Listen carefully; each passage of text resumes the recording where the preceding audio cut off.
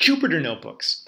These are wonderful tools for combining text that is formatted, that involves tables, that involves equations, with code and the output of that code in a way that's shareable and can be used for both development purposes and for presentation purposes. So let's get started into how we can use these tools. So first of all, we're going to boot this up from the command line. So bring up a terminal.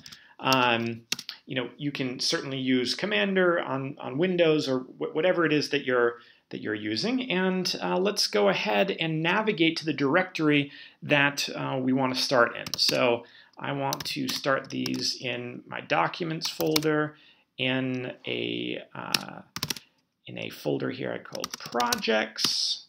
This is just where your notebooks are going to be stored, and within Projects, we're going to go into Demo for this particular demo here. And you'll see this is an empty folder, and this is where we're going to get started. So let's go ahead and start that up with the command Jupyter Notebooks, notebook, singular. And so when you hit that, what's going to happen is your web browser is going to open, and it's going to bring you to this page that shows your Jupyter environment. Now, right now it says our notebook list is empty. Well, we can easily remedy that situation by creating a new Python 3 notebook. As you can see, you could have created text files or other things there as well. And this is the primary interface that you'll be working with here. So we'll talk about these in a number of parts. I mean, you have menu items here, convenient buttons, shortcut keys. But first, let's give this a name. We're going to call this our demo notebook. And so now that's been renamed, and that's what the file is going to be called with the IPython extension to it. So we can go ahead here and start entering text. So let's say we wanted to title this, example Jupyter Notebook. One thing, you look at this here, it has this little symbol on the side. What that means is this is a code cell, and we know it's a code cell because it's listed here as well as being a code cell. So we can change this instead to a markdown cell. Markdown is the language that we're going to use to write our actual text, our non-code components of this. So you click that, the little icon went away there, and you have this example of Jupyter Notebook. So I could go here to Cell and Run Cell, and now it is formatted in normal text. Well, that's nice, but let's say I want to edit this and make this a little bit better here. So I can double click, as I just did, and if I add a pound sign, that adds indicates to Markdown that this is a heading that I want there. Now, if I could create other headings of smaller sizes, heading 2, heading 3, and each of those would be slightly smaller. But I don't want that. I just want the single heading, and I can start putting my text in here. So this is a Jupyter Notebook. Wonderful. This block is what's known as a cell, and so that's why I was clicking cell. It's there. So I can fill this with as much text as I'd like. I can fill this with text and in Markdown format, as well as LaTeX equations. For those of you who haven't used LaTeX before, LaTeX is a system for interpreting plain text into a format for an equation. So we'll go through an example of that as well. So there are a lot of interesting things I can do with this, though. I can make a list. So if I want to make, my awesome list, and what's going to be awesome on here? Well, let's see, I have apples, oranges, and chocolate. Wonderful. And if I run that, now I can hit run here or cell run, but a shortcut key is shift and then return.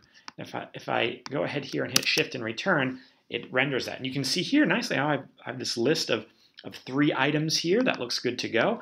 Now I could create another unordered list, And what does that mean? It's a bulleted list. So if I just put a dash here and then put item 1, item 2, and item 3, voila, I have that. That's good to go. Wonderful.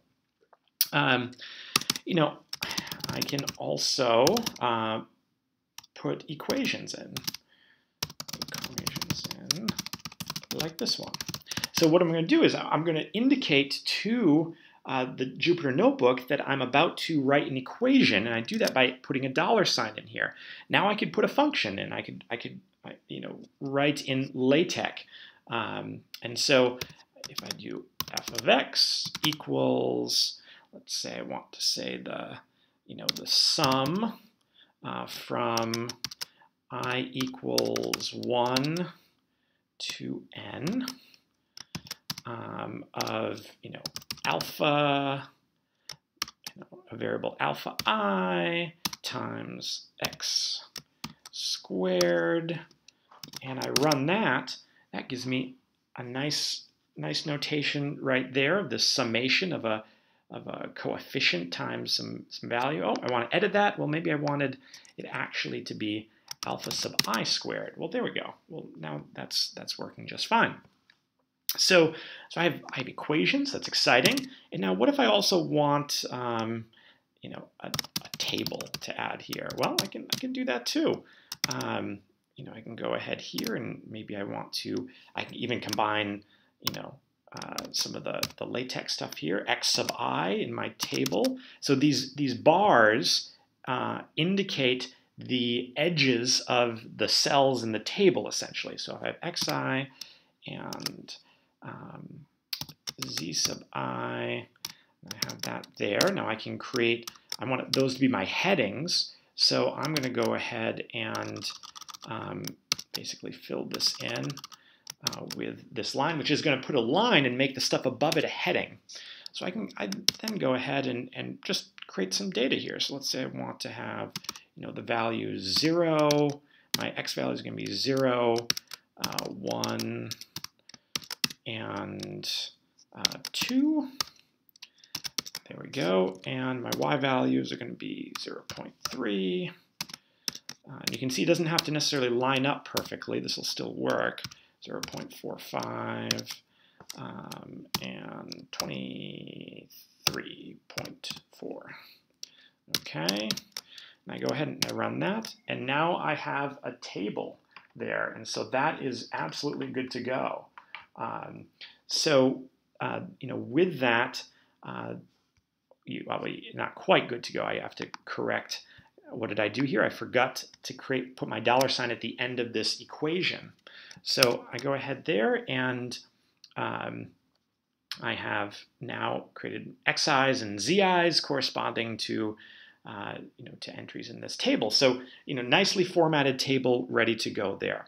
But Jupyter Notebooks are not just about text. In fact, that's that defeats the purpose in a lot of respects here. There's the full access to the IPython shell here, and you can see that in this code cell. Once again, it's code because you can see it labeled here. And you can see here that it's ready to accept some input. So if I just went here and started doing some stuff and said x equals 3, y equals 4, and print x times y, and I run this, again I could run it here or shift return, which I'll use here. Voila, I have 12, and I've just run code in this same environment. Now I can do even more stuff. Maybe I want to make a plot.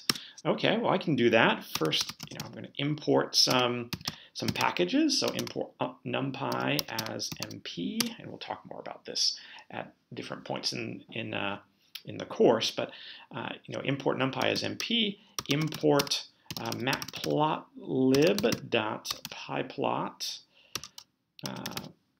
as PLT. So NumPy is going to be my computational engine, and matplotlib, the pyplot package, is going to be my plotting package. And so I can go ahead here and generate some random data. Maybe, let's see, np.random.randn.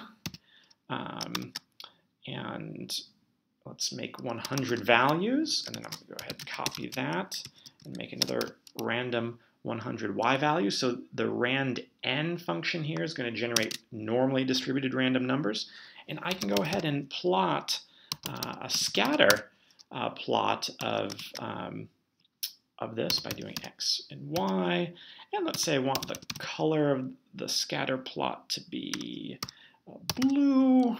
I want the dots to be blue, and I want the size of those dots to be 7. Wonderful.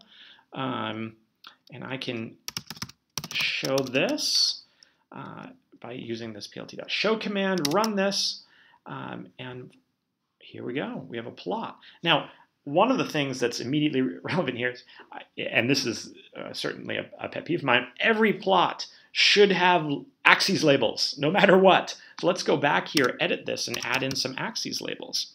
So plt.xlabel, feature 1, and plt.ylabel. We'll go here for feature 2. And if we run this again, now we have some x and y labels there, and this is all good. So you can see you can here print to the screen, or you can show your plot directly in your in the Jupyter Notebook, and you're nicely intermingling text and code into into one environment here.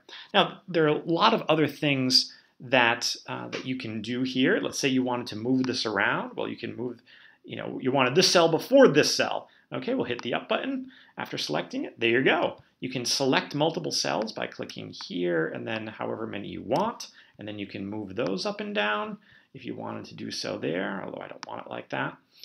So we've got that going on there.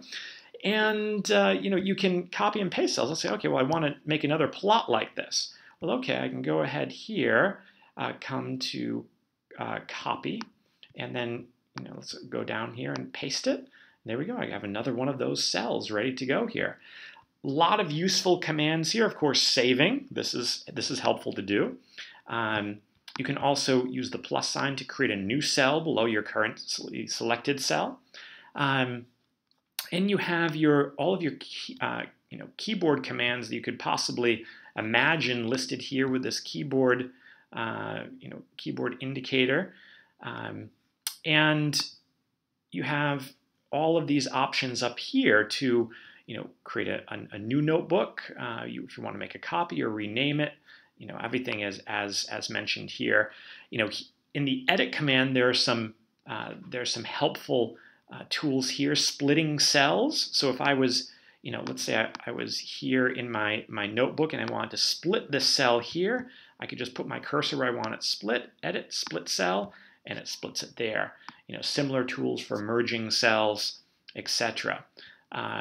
If something gets stuck, you have this kernel command that allows you to, interrupt something that's running and stop that process from running. That can help you get out of an infinite loop if you were to get stuck in there. And sometimes you need to restart the kernel or clear some of the output, and you can do all that through this as well.